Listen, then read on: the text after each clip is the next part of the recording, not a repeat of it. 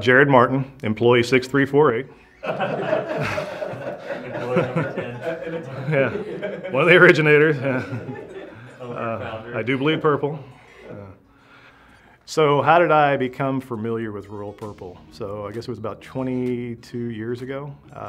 My father, who spent his entire career with a major oil company, may or may not have been in a yellow bottle. And I was raised on that bottle, so it was gospel around my house. But he actually said, hey, you might want to check this little company out on the other side of Houston. So they make some high performance products, and he knew I was getting into motocross. I'd been into drag racing, so he knew I was a die-hard gearhead, and he said, hey, you might want to look into this stuff, maybe something that it's right up your alley. So I began using the product. I was in the service industry right out of school, and used it in my bikes, used it in my cars.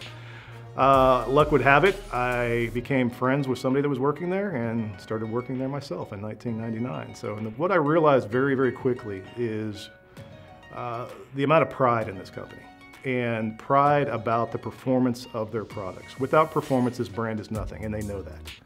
They're not a major oil company. They don't have major oil company dollars to do marketing, force it down people's throat. They are surviving on the performance of their products, both on the industrial side as well as on the consumer side. So there is a relentless pursuit of making the absolute most premium products. And that's just something it's a lot of fun to be involved with a company like that.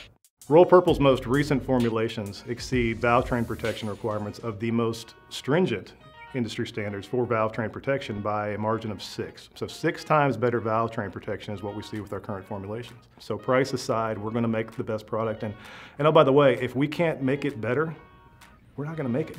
We're not in the brake fluid game. We're not in certain products because, well, there's really no performance to be had. But where we can exceed the status quo for formulations, whether it be engine oils, gear oils, transmission fluids, what have you, we're going to do it.